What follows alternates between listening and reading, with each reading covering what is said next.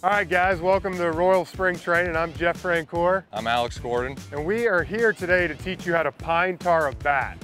I don't know if you guys have ever heard of George Brett, big pine tar guy. Y'all heard of him before? Yeah. So I grew up watching him. I saw his pine tar bat. And he's got too much pine tar. You've got to have a certain amount of distance from the trademark in the bat.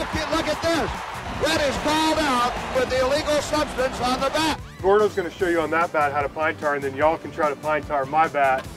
This Louisville Slugger that I got here. I'm going to teach you how I pine tar my bat. I like to put the donut on because of I consider it the George Brett rule where I don't want to go too high.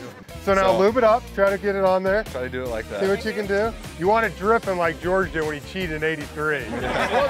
George used to put it all the way down here. Well, yeah, that's why I do the donut, He yeah. cheated. Hey, I just got a phone call saying you guys are out here mocking me about pine tar?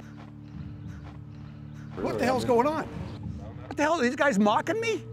I played 20 years in the big leagues and this is what I'm remembered for? Jesus, you've had 2 good years.